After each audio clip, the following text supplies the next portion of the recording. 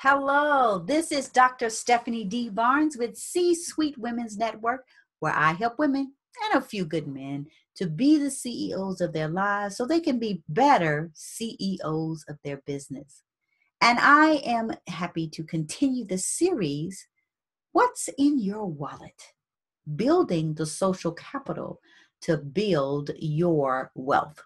Because, as I introduced in the first segment of this series, it takes social capital to build financial capital. In other words, you need people. And I introduced the concept of cognitive, relational, and structural social capital. Cognitive, your mental mindsets, the environment that feeds your mind. Relational, social capital, those relationships and how they add value, and structural social capital, where you are in the network and your relative position in comparison to others. And today, I want to focus on something that helps you to truly assess and then to build your social capital in the relational area. So, not all social capital is valuable because, if you surround yourself with non-broke people, you're going to be the 10th, right? If you surround yourself with negative environments, you are going to be in a situation where you're going to be continuously broke. Now, broke doesn't always mean financially deficient, but it could mean a negative mental model that bankrupts your spirit, bankrupts your mindset, and eventually bankrupts your bank account. So, you want to make sure that you are building relationships that help you to actually build, the mental mindset that enables you to understand who you have in your network and how you are being enriched, or if you're being enriched, right?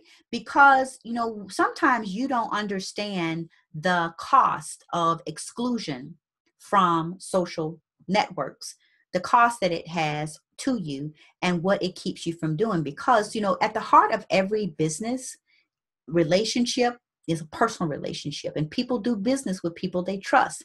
In companies, they promote people they know and like, and in the marketplace, they do business with and refer people they know and like. And even though there's an underlying, value associated with that person's skill set, ultimately, it's related to the person. So, it's important to recognize that, social groups in the workplace are really very important, because some people ascribe to the position that, well, these are not my friends. I go to work and then I go home. And, whether you want to be friends, with the people you work with or not, it is important for you to develop social relationships, because social marginalization has a cost. Sometimes it's just because of people's, intentions in terms of how and who they want to deal with and how social they want to be at work. Sometimes it's related to race and gender. And it's important to recognize both on either side of it, to be conscious of how you're building social relationships. Because I can recall, as a woman in a male-dominated environment, there were many times that I was excluded from social gatherings that the men in the workplace did. Like after the board meetings, they would go and grab a beer. And the thing is not that I wanted to necessarily go and drink with them, but the fact is that was a social environment where they talked casually about things, built relationships that enabled them to be more comfortable with each other at work. Now, it could have just as well been something that didn't involve grabbing a beer after a board meeting. But the point is that that was a social gathering that enabled them to build social relationships. The same thing can happen in a professional setting. Who you eat lunch with, how you socialize on the job has an impact on the social relationships you build and the social capital that you are able to acquire. So what I want you to think about today is this. Are you being deliberate about the relationships that you're bringing? And as we go through these segments, I'll give you more specific information that helps you to really craft a plan around how to do that. But today in this segment, I want you to think about the exclusion, the negative social capital and what it's costing you.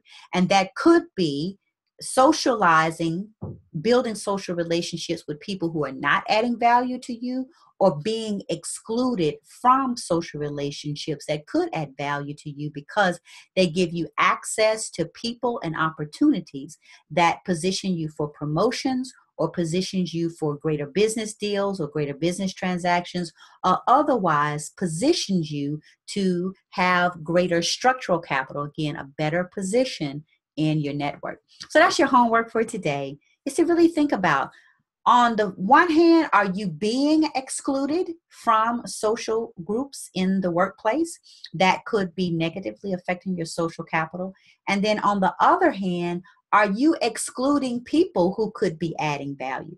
Because if you constantly work with the same people all the time, you may be depriving yourself of the opportunity to build positive social capital with others who don't look like you, who don't do the same things that you do. And again, that has a cost to you.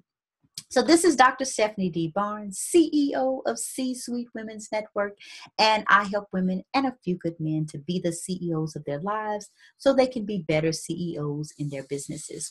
And I would love to help you to develop more valuable social capital. So why don't you go over to www.discovertheceoinyou.com, www.discovertheceoinyou.com, and set up a free strategy session where we can see what you can do to build greater social capital and get yourself into the C-suite of your life.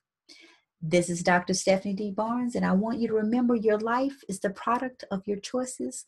Choose to be the CEO of your life. Choose to make the decisions that create the life you desire and deserve.